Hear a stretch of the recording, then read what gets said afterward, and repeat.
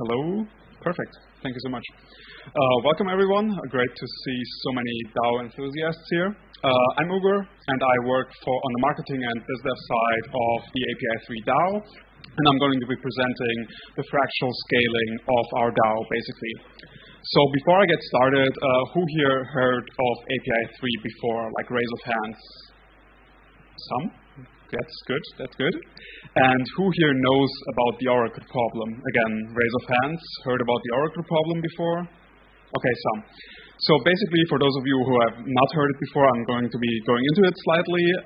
Basically, smart contracts require reliable real-world data feeds to provide meaningful services. If you want a loan, for instance, as Aave, you need price details, and that is natively not available on the blockchain because APIs cannot be directly accessed by smart contracts. The solution to this is, quite frankly, to pull the data that is needed into the respective blockchain that it is needed on. How this typically is done nowadays is through such a structure. We have Oracle nodes here on the right side that are responsible for retrieving the data from like the real world, basically getting it from somewhere and then bringing it on-chain. We have another entity on the left side that is responsible for setting up an aggregation contract because you want basically the sum of all this, the median of the response, that then basically gets fed into the application that consumes it, so the final product, which could be the Bitcoin price, the weather in Lisbon today, or any other data that you can imagine. This setup was very groundbreaking and enabled like a lot of use cases as you know it. DeFi, as we know it, couldn't exist without oracles. But we believe that there are certain issues with the current setup. The first thing I want to basically bring to your attention is that we believe that the first issue is basically the entity that sets up the aggregation.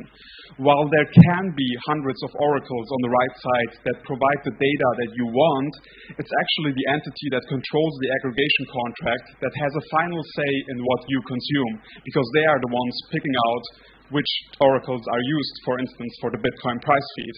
And there's no way for you as the data consumer to influence basically where you're getting your data from. The second issue is basically that the majority of Oracle nodes are actually not ran by the actual data source. If you look, for instance, on a stock exchange, it's not actually the stock exchange providing you on-chain with the data that they produce. It's actually somebody else telling you what the data is that you need on the blockchain. And finally, these third-party oracles, so to speak, are also not transparent about where they get their data from. So just to make an extreme assumption here, but how can we as consumers tell that all of these three nodes that you see here are not getting their data all from the same source because they're not being transparent about it? And it would be pretty inefficient if they would all get their data pretty much from one source. So our approach or our solution to this inefficiency would basically be to simply get the data right from the source. So practically to call APIs directly over the blockchain instead of relying on middlemen to do this for you. So for this reason, we believe the Oracle problem is actually actually the API connectivity problem, because if you could basically call an API, aka the source directly over the blockchain, you would do so. This problem assumption pretty much brings us to our setup, which looks somewhat like this. We have on the right side basically our Oracle nodes, which are directly operated by data sources. So imagine Binance giving you the Bitcoin price directly, a stock exchange giving you stock data directly, a weather station telling you what the weather is directly without relying on a third party. And this does two things. Firstly, it creates full transparency where your smart contract is actually getting their data from, as everybody can on-chain see where data is coming from. Furthermore, it practically eliminates like the rent-seeking middlemen. You don't need multiple oracles anymore to call the same data source if the API itself is your data source. This is all made possible by our Oracle solution, which is called Airnode. And Airnode is very simply set up. It is set up in 10 minutes by the API provider on their infrastructure that they're already using for their basically data infrastructure without handling cryptocurrencies, without knowing anything about blockchains. And this solution basically allows us to decentralize the source level of data. Also, this is basically where the DAO comes in all of this. These sources can still be aggregated. Like you basically sometimes don't want data of Bitcoin only from Binance. You maybe want to combine 5 exchanges or 6 exchanges. And this decision is basically managed by a DAO that decides who actually is aggregated into one response. And this means that it is not anymore like a backroom team decision which sources are combined to each other. Everybody that wants to have influence on the data sourcing can have influence by being part of the API3 DAO. And you become part of the DAO by simply staking API3 tokens. And the final aspect of our project is basically that we also offer insurance on our data through Claros arbitration. This makes security for consumers quantifiable because we believe it is somewhat of an utopian thought to think APIs can never malfunction. Like you can get wrong data at some point, but smart contracts don't care. They will still execute on the data. So it is important for data consumers that they are basically able to manage their risk in that regard. That was a little bit of like an Oracle presentation, sorry for that, but I'm going to dive into more of the DAO now. Our DAO is basically a custom Aragon-based DAO, and it currently controls about 21 million USDC and 25 million API3 that basically should help us fulfill our vision of making first-party oracles, data source-operated oracles, become a reality. Some of the things our DAO is pretty good at is basically all stuff Solidity. We're pretty confident in providing data on ETH and every other chain that is EVM compatible. We also have a good understanding of what data providers want and what dApps want and need, and we're pretty good at building good Oracle stuff. Some of the things we're not very good at would, for instance, be Rust or Substrate development. We're all Solidity developers, so to speak, so we don't have a field in that.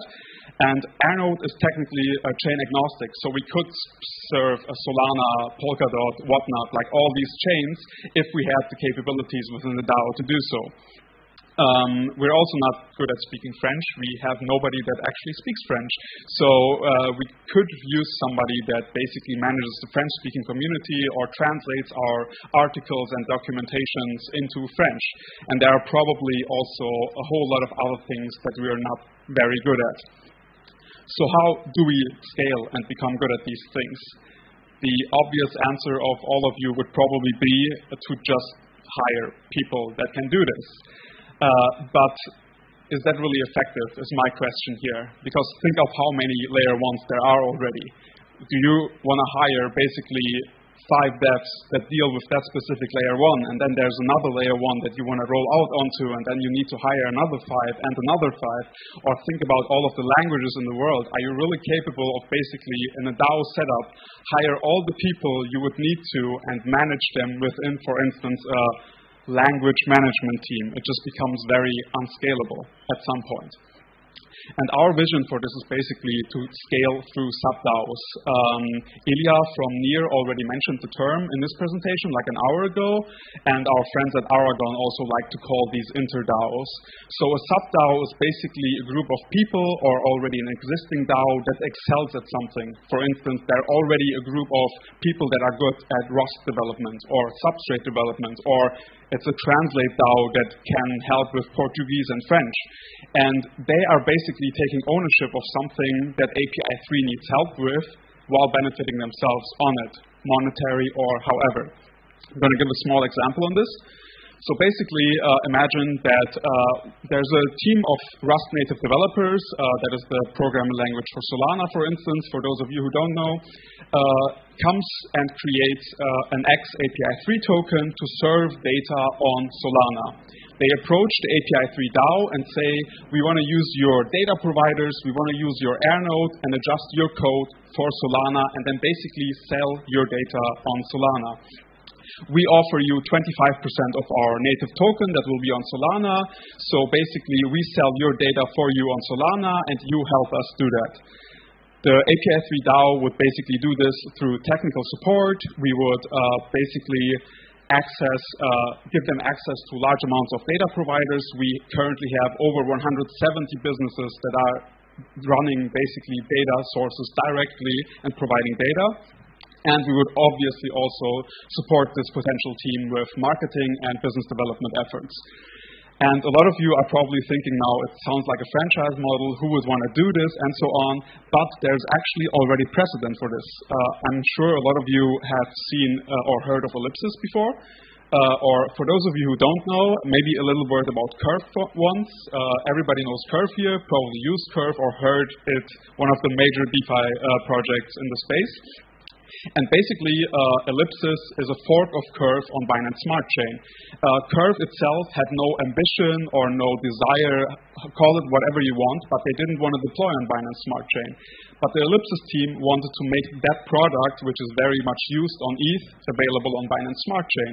So they basically approached Curve and asked for their algorithms and permissions to basically deploy this exact product on Binance Smart Chain, and offered them 25% of the tokens of their native token Ellipsis on Binance Smart Chain.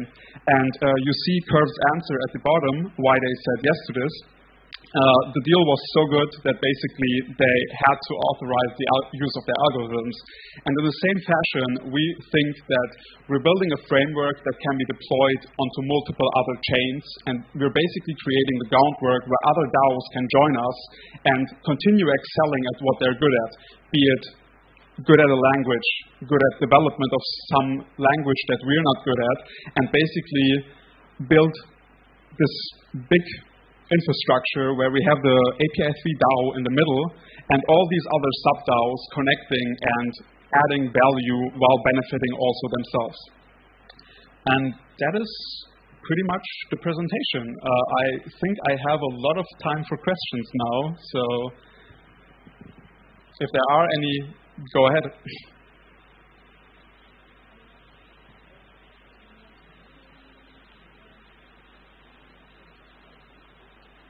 Yes. Oh, has anyone got any questions? Right, here I come.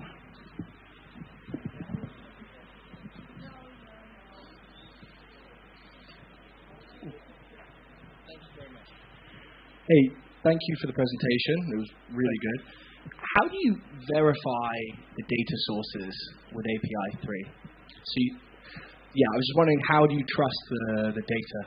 The data itself, you're basically approaching real-world businesses. For instance, we are partnered with Luna Crush or FTX, and these people make documentation available. They're basically publishing a smart contract address and saying, this is our Airnode. So you're basically trusting the reputation of the real-world business behind it. Because FTX providing you bad data is probably reputational damage for FTX if there are, for instance, liquidations that happen on the basis of this. And in the same fashion, also what a lot of people don't think of, also with third-party oracles, they're actually getting their data from the same source. It's not like they're magically getting that data out of thin air. They're using the exact same people. What we do is simply eliminate the people that stand between us and the data. Thank you. Any more questions?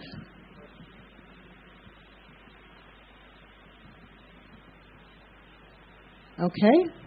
Thank you very much. Thank you.